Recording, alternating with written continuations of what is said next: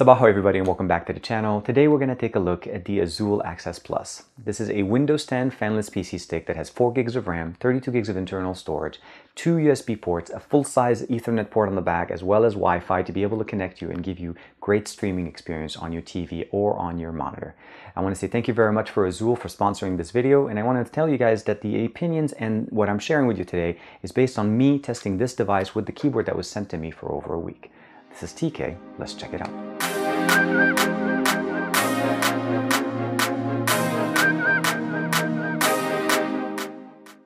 Azulle sent me two different pieces. They sent me the PC stick itself as well as a keyboard. This is a wireless keyboard that can be used with this device, as this is really intended to be connected to a monitor or TV that's far away from you. Let's go ahead and check out the keyboard real quick and then we'll focus on the Azulle PC. The keyboard is pretty much a two-piece accessory. There's the dongle that you're going to connect to the Azulle PC stick, and here's the keyboard. It is battery powered. They do provide you with two AA batteries to be able to connect, and once you have that on, you can turn on the switch on and off to be able to use the keyboard. Turn it off and keep it off so that you don't waste the battery. As far as the setup, it's pretty standard, very nice, travel on it. Nothing major. We do have the window key, the function key, and we also have, it seems like, some Android function keys, the back, the home, and the recents app, and of course media controls on top. We also have the volume control on the right side and a mouse. You notice that there's a yellow button on the left side here. This is to give you kind of like that control where you actually select with the left hand and then scroll with the right. You don't have to actually do the acrobatics of using this like this. Of course, right clicking is still there, but if you want to use left click, which is most of the time, this will work very nice. Now that we got the keyboard out of the way, the Azulle Access Plus fanless mini PC stick. Now, the main benefit here is this is fanless, means you're not going to get any sound out of it. It does get a little bit warm because obviously because of the air circulation is not as good as something that does have a fan, but it doesn't have any issues with it, and the only time will get really, really warm to the touch is when you're doing like heavy gaming or if you're doing heavy streaming, like a lot of multitasking. It's great for reading emails, playing videos, light gaming, browsing, Twitter, Facebook, social media accounts, and then connecting with friends using some, media accounts. The other thing here we have is running a full version Windows 10, and it is using an Atom-based processor. Looking at the specs, this is the 4 gig model, not the 2 gig model. This is the higher end version, and the reason why I wanted to show you guys this one is because this is really when you can start using the full potential of multitasking and running different things, and we'll show that to you in the demo. It has built-in 32 gigs of storage with an expandable SD card that you can go up to 128 gigs. Of course, you still have access to that USB 3.0 and 2.0, and we'll get into that with the hands-on. As far as the CPU, we are running an Intel Cherry Trail T3 Z8300. It's a quad-core running at 1.44 at rest time, in moderate usage, and at heavy times it can go up to 1.8 gigahertz. There is a warning sticker that is put on the actual device that says it can get very hot to the touch, as this is a fanless PC, which means it doesn't have a really good way to manage heat. It does have a very nice design, but just be aware that you don't want to necessarily go and touch it all the time. Cracking open the box, we get the Azulle PC stick. We have the power brick. This is rated at 5 volt at 3000 milliamps, I think, if I'm not mistaken. Let's go ahead and look at it here. Yep, 5 volts at 3000 milliamps, and you're going to be using this to power up your PC stick. I don't recommend using an aftermarket, just stick to what you get.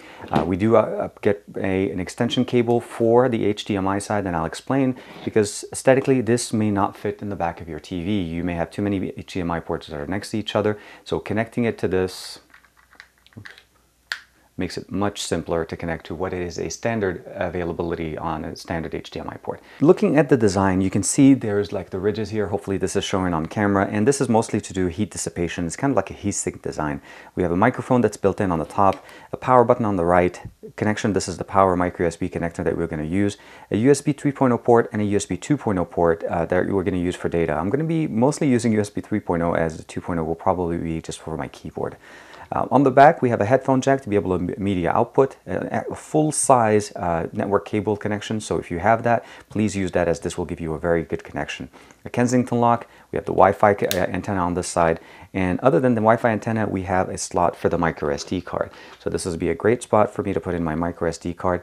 It does have 32 gigs of built-in storage. I just added another 32 gig card, basically just doubling my storage. And you want to use this for storing your media and all the videos and things that you're going to be putting here, so that you can keep the internal storage running just for the operating system. On the top, we have a full-size HDMI cable or connector that we can use to connect to another system, or if you want, you can use the extension to put it in. For streaming content, this device is exactly what you need. You can connect it to your monitor, to your TV. Now, even if it's a 4K monitor, it will connect. This does actually broadcast at 4K, although it's optimized to work in 1080p. So I'm keeping it in 1080p resolution right now, and as you can see here, I have 4 different streaming media options. Plex on the upper left, I have Hulu on the right side, and I have Netflix on the bottom right, as well as YouTube, just using normal YouTube in my Firefox browser. And I'm able to stream 4 things at the same time. I'm going to go ahead and start the process. I'm going to lower the volume now because it's going to get a little bit loud. Now, the keyboard works really good because of the volume controls that are easily accessible here. You also have the ability of left clicking here on the left side. Let's go ahead and mute the audio. Left side click, so you can actually click on the left and then move your mouse, so you don't have to worry about clicking here and trying to do this little acrobatics holding the keyboard. Very nice, very simple. So we're going to go ahead and start up, and I'm actually going to blur up some of the images here, so I don't want to get the actually a strike for doing copyrighted content, but I just want to show you guys that it does actually stream. And then here again, we have access to our Plex server. I'm going to sound.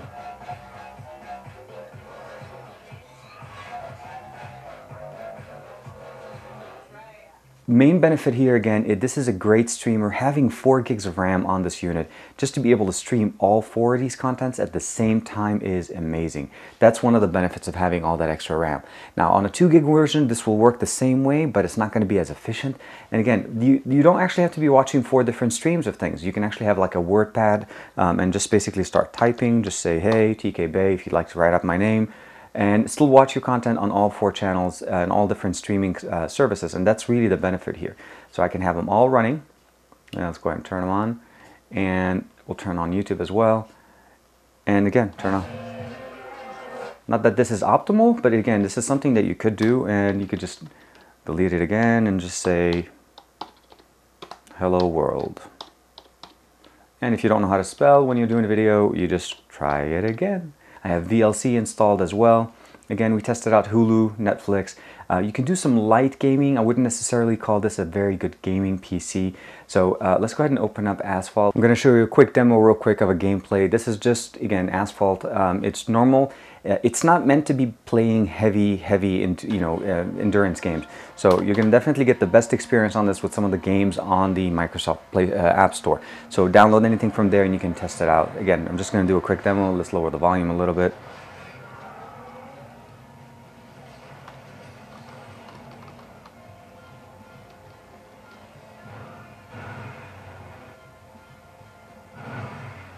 And here's my first knockout.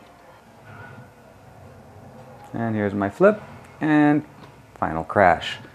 Just to make sure that you guys can see, this does actually support 4K. Now you can go to 4K settings. I'm not saying it's not capable of supporting it. Current resolution that I demoed for you guys with the video is at 1080p. So if we go over to this resolution, it is going to set to it, and it is going to go, everything's going to go just super small. You can basically have 3 different sites using it, using the full benefit of 4K. It's not going to have any issues here. So when you start playing heavy media, memory consuming media, that this is going to start stuttering a little bit. So this is just the main thing you want to keep in mind. The Azulle PC stick has a lot of benefit into it. Obviously, it's a quad-core processor. It has 4 gigs of RAM, which is more and over and above most of the ones that are on the market now. They do have 2 different versions of this. There's the 2 gig and the 4 gig, and I was very happy that they were able to send me a 4 gig model. They also were able to send me a keyboard with this. This is the Logitech keyboard that comes with a built-in mouse.